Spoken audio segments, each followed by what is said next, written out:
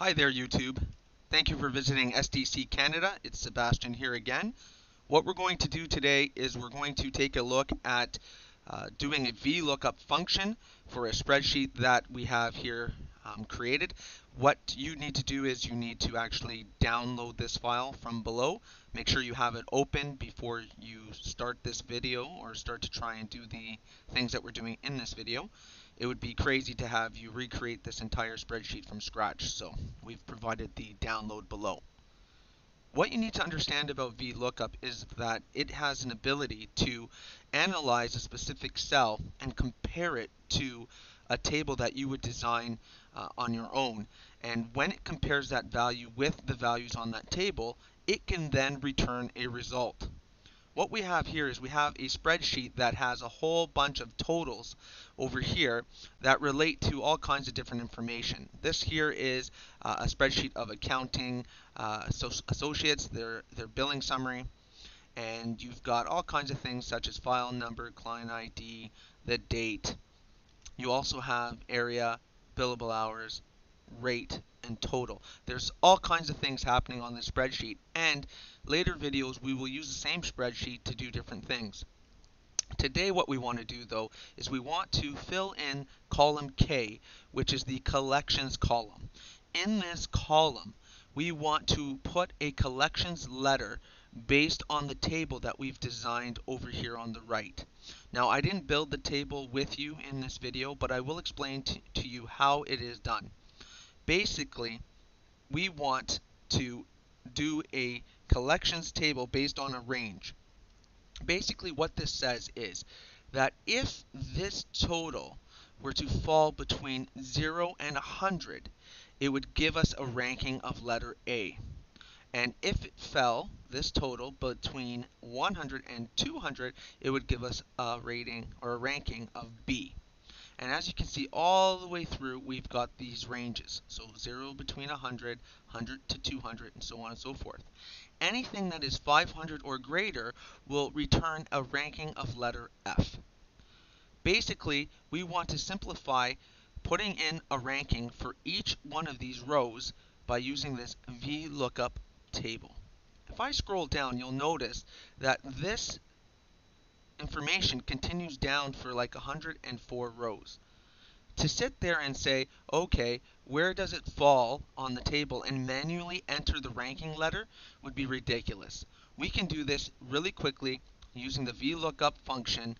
We can put it into this cell right here, double click it, 104 rows done within like 5 minutes. Now obviously it's going to take a little bit longer because I'm explaining it to you, but once you understand how this works, the mechanics of how this function works, you could be a pro at it within a couple of minutes.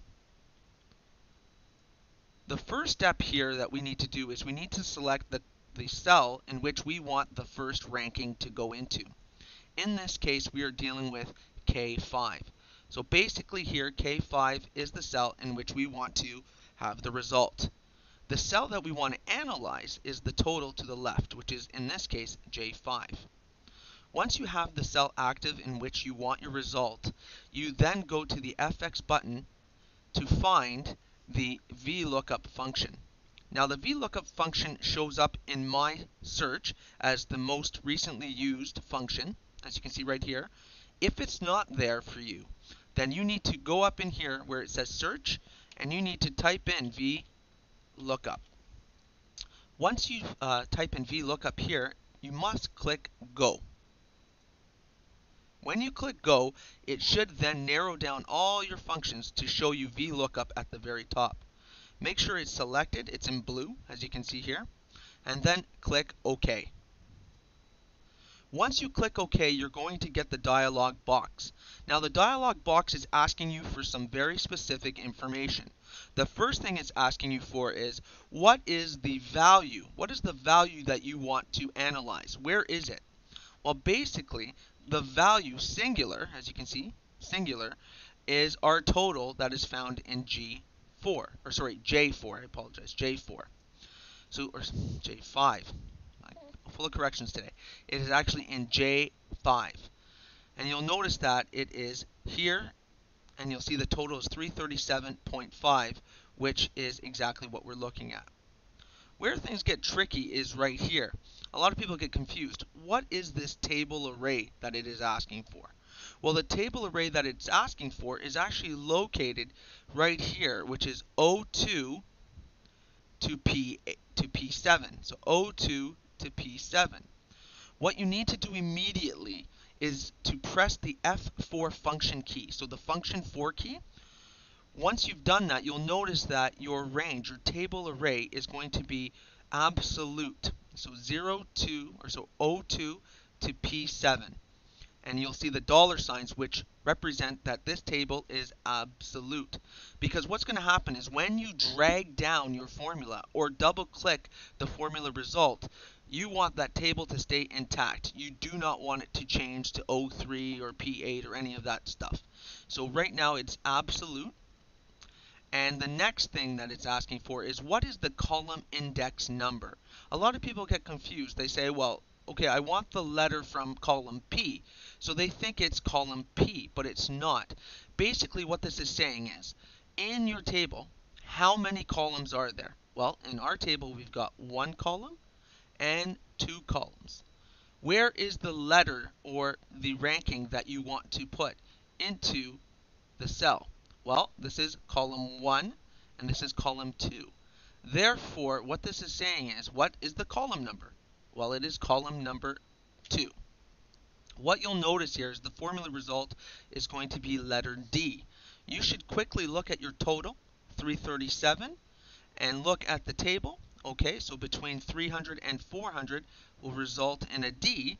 That is perfect. That's exactly what we want to see. The next thing it's asking for is the range lookup. It is important to understand what this is meaning.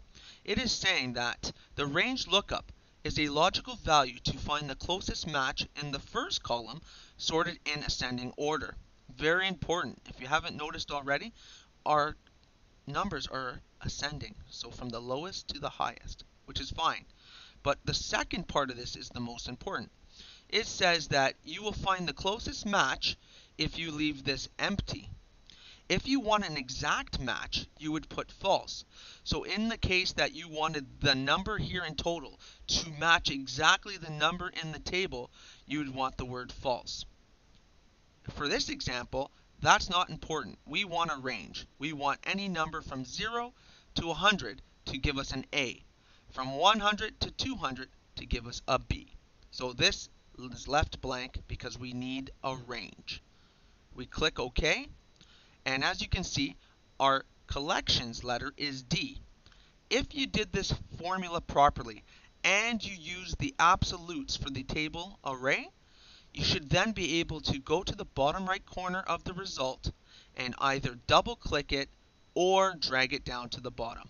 I personally like to double click it, so I'm going to do that. There you go. So what we have now is we have all the letters ready to go. All the rankings are proper. As you can see, they go all the way down, and all the analysis has been done for us. So that is how you do a VLOOKUP. It's a very basic VLOOKUP, but it works nonetheless, and it is great. That concludes this video here. We are only doing VLOOKUP. Again, if you have any questions or if you have any suggestions or comments, please leave them below, and I will do my best to answer them as soon as possible. Thank you again for watching this video and coming to the SDC Canada channel. Please subscribe. Have a good day. Take care.